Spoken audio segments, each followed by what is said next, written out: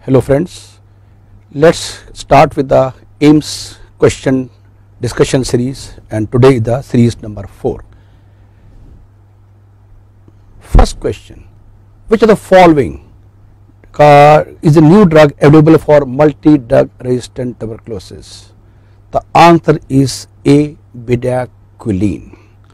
Now before I discuss, let's learn the meaning of what is the meaning of multi-drug resistant tuberculosis. If TB is resistant to INH and rifampicin, then we call it to be drug resistant tuberculosis. But we have extra term that if what is extended multi-drug resistant tuberculosis, okay, XDTR.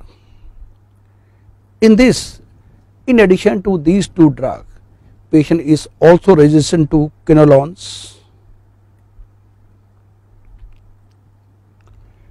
also in any of the injectable amikacin, capromycin or kanamycin. That means we need another two drug resistant in so-called extended multi-drug resistant tuberculosis. Now the bedaquiline is a new drug, specifically has been designed or which has been discovered, which is a very effective again multi-drug resistant tuberculosis. Now let us see what are the other newer drugs for tuberculosis. The other newer drugs for tuberculosis are linezolid,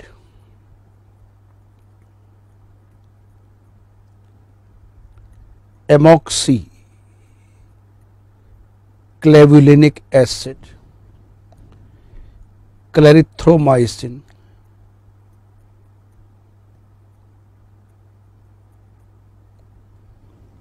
okay,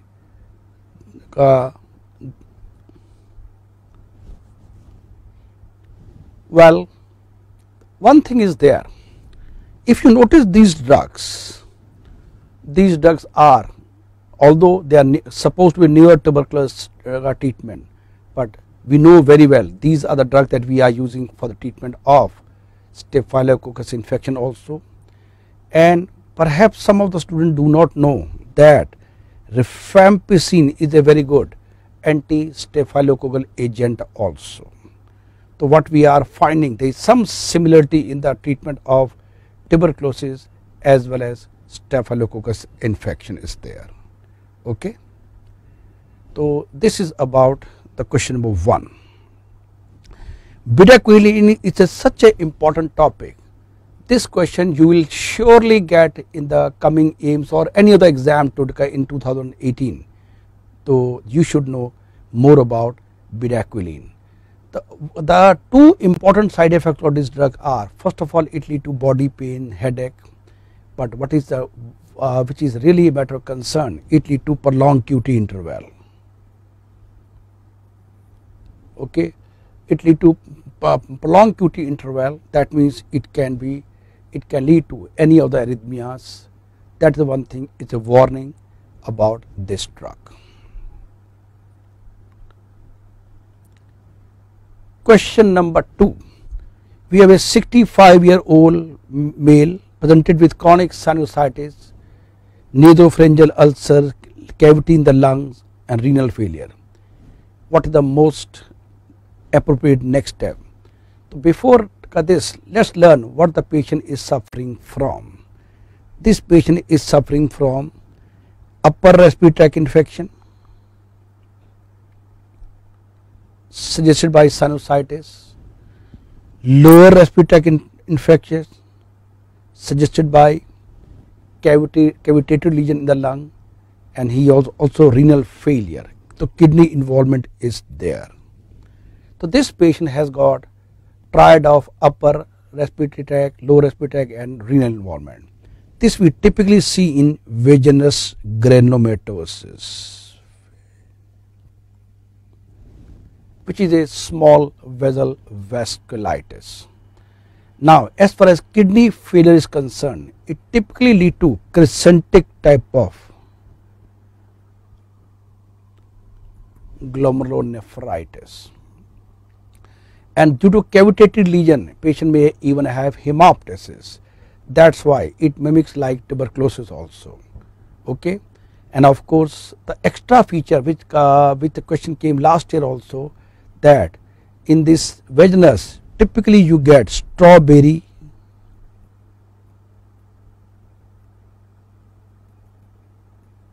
gingiva. Okay, so strawberry gingiva is a classical feature that we see in this patient, and for a patient to diagnose, the best initial test is C-ANCA antibodies. Okay, but most confirmatory test is biopsy, lung biopsy. So that's why the answer of this question is C. But if he is talking about next diagnostic step, but if the question was which is the most accurate test, then answer should have been lung biopsy. Okay. Now what about sputum with AFB? Well, patient in the TB there is cavitated lesion is there, but in case of TB usually renal involvement is not a feature and sinusitis is usually not a feature. So the best answer of this question is C, ANCA, an evaluation for vasculitis, which is small vessel vasculitis. Now extra edge question, in this condition we see C-ANCA antibodies. Now what are the conditions where we see P-ANCA antibodies? P-ANCA antibody are seen in microscopic polyangiitis. We also see in Churg-Strauss disease. We also seen in Good-Pasture syndrome. Okay, they are the few, and of course P-ANCA antibody can occur in inflammatory bowel disease like ulcerative colitis. Okay, so this is about question number 2. Question number 3, which of these is a new oral drug used in the treatment of hepatitis C? The answer is ledipasvir. Now before I discuss this, let's learn more about hepatitis C. Friends, hepatitis C is the most important topic in hepatology in today's era. In all the forthcoming exam, you will be surely getting a question for hepatitis C. Okay, maybe in the clinical feature, but treatment is what is the most important. So same question will be, or nearby question will be coming to you in almost NEET, AIIMS PGI. So I am leaking the paper to you, but in a very honest way. Okay, so let's talk about, let's know something more about hepatitis C. We know it's the one condition which is the RNA virus. But why it is so important? It's the one which is the commonest cause of chronicity in liver diseases. In fact, it is the commonest cause of hepatic transplantation in the world. What are the extra point? Jaundice is mild, it's not very severe. Remember, jaundice is very severe in hepatitis E. Next, there is episodic rise of SGOT, SGPT, and these patients have associated cryoglobulinemia.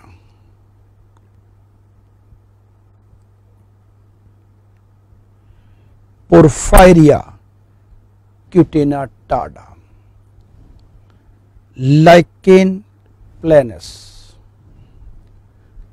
membranous glomerulonephritis, membranoproliferative glomerulonephritis type 1. These are the common associate of these patients. Now traditionally we have been treating with ribavirin and interferon alpha, but recently new drugs have been introduced, and out of these sofosbuvir,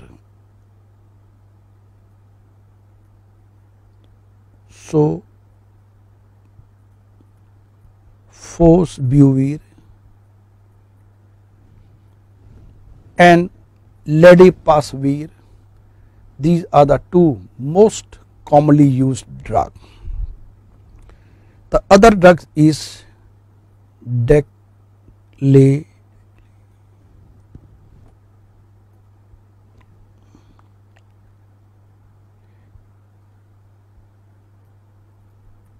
declitativir. Also is used.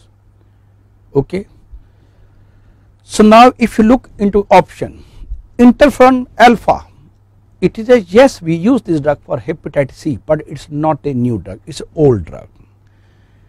As far as oseltamivir is concerned, this we use for swine flu, not for hepatitis C. Lamivudine we use for hepatitis B, not for hepatitis C. So the best answer to this question is ledipasvir is the best answer.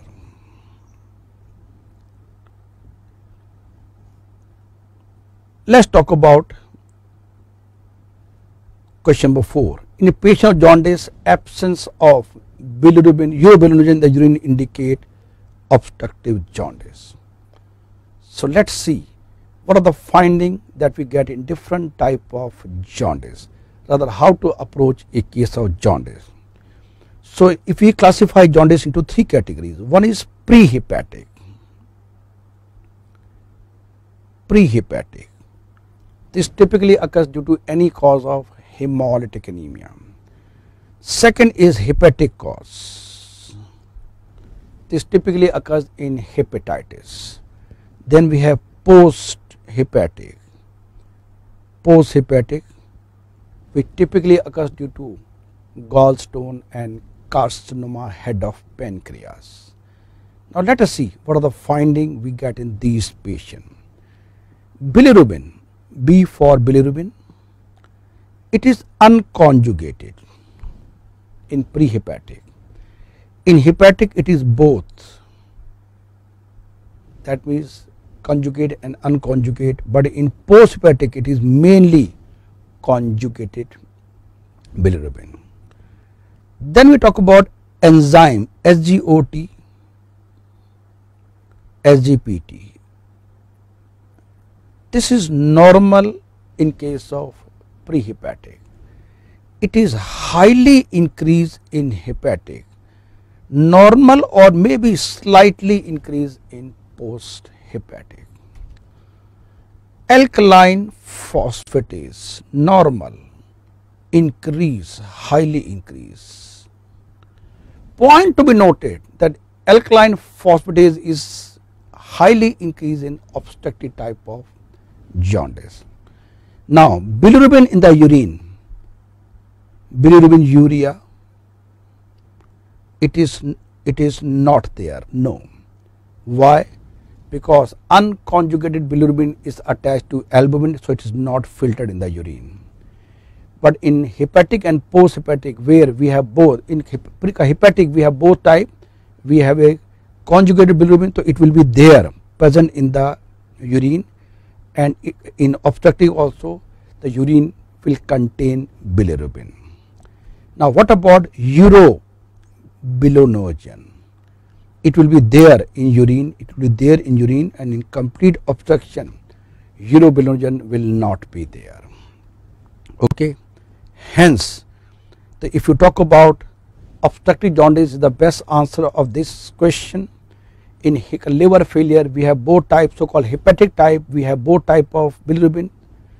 Hemolysis is nothing but a type of prehepatic jaundice, it will be there, and hepatitis is again a type of hepatitis, hepatic type of jaundice. Hence the best answer of this shall be A is the best answer. Most specific sign of hepatic encephalopathy, it is hysterexis. Hysterexis is typically we ask the patient to do like this, and he has, remember in this the wrist should be extended, and this is the so called flapping tremor is the most important sign for any encephalopathy. Of course when we talk about metabolic encephalopathy, that means either we are talking about hepatic failure, renal failure, or maybe respiratory failure also. But in as far as this sign we typically try to elicit in hepatic encephalopathy. What about akinetic mutism? This is seen in frontal lobe disease. Okay. Then apraxia, this is seen in parietal lobe lesion. What do you mean by apraxia? The patient forgets the learned motor activity. Like there is one patient who knows how to drive a cycle, but he forgets. And classically what we have one more entity so called dressing apraxia. Dressing apraxia is classically seen in non-dominant parietal lobe lesion. Okay, non-dominant.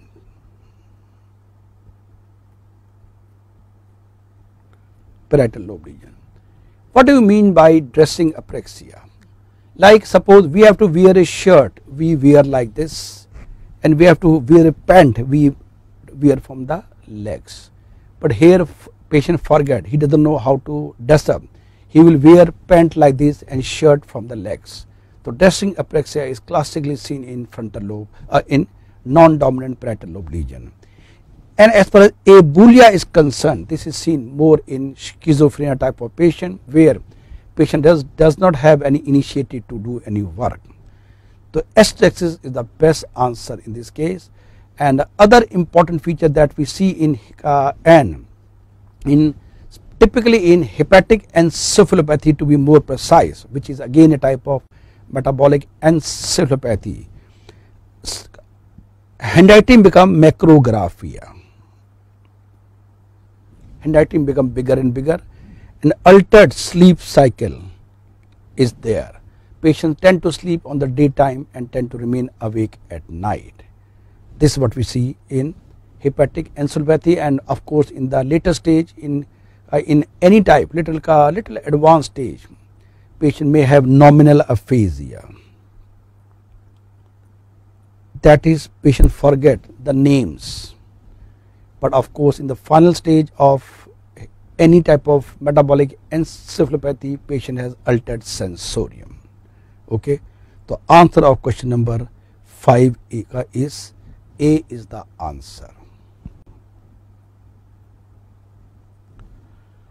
Well friends, I have got recorded many lectures on various topics of medicine, which you can see at our YouTube channel written in front of you. And we have books with containing lot of last minute revision points, and I am very happy to say that in 2018 NEET exam 143 question came after 300 question from our LMRP. Okay. In addition, you can very well get connected to me on my personal WhatsApp number. I will be sending you lots of updates. Okay. And once I finish the AIIMS series, then I will be doing PGI and JIPMER series also. So stay tuned to my series. Thank you very much. And I have got two things for you. One is mini Harrison, summary of Harrison, and we have a question bank, medicine essence, based again on 19th edition of Harrison. Okay. So these books you can get in Amazon, Flipkart. Thank you very much for watching this video. Thank you very much.